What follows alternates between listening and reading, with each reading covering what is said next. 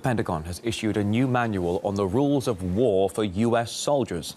Though one thing that jumps out is that journalists are now listed as potential combatants. Here's our correspondent, Marina Portnaya.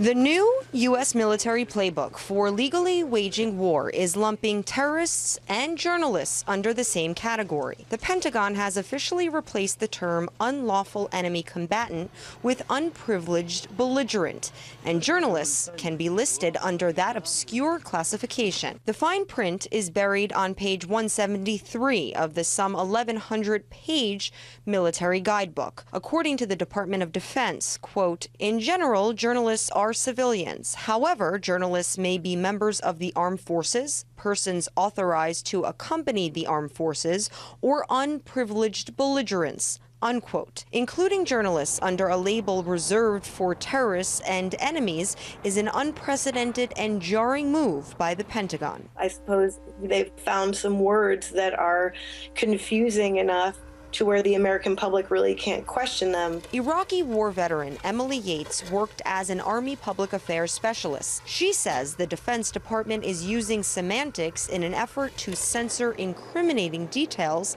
about America's wars. It seems like it's to give permission to treat journalists from here on out as though they are assumed to be the enemy. For its part, the Pentagon says the fact that a person is a journalist doesn't prevent that person from becoming an unprivileged belligerent. While some would characterize people who report for Al-Qaeda magazines as journalists, the Pentagon would classify them as unprivileged belligerents. The reason for abandoning the phrase enemy combatant for one that sounds like the description of a spoiled teenager, the Pentagon says it's purely about style. America's new instruction manual on the right and wrong ways to fight and kill the enemy will for the first time apply to all 4 branches of the military.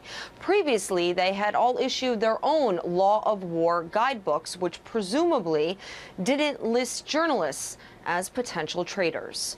Reporting from New York, Marina Portnaya, RT. Journalism professor Christopher Chambers believes the new manual from the Pentagon gives U.S. troops the green light to get rid of unwanted reporters.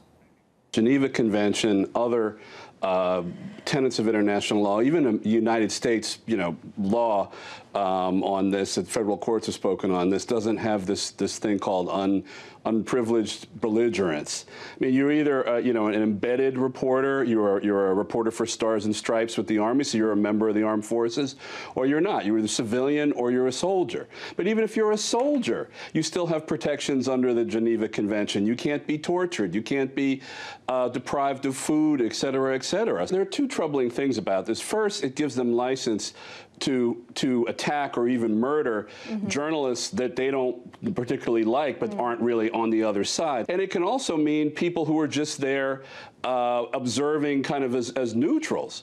I mean, it would basically excuse the murder of those journalists that, that made WikiLeaks famous.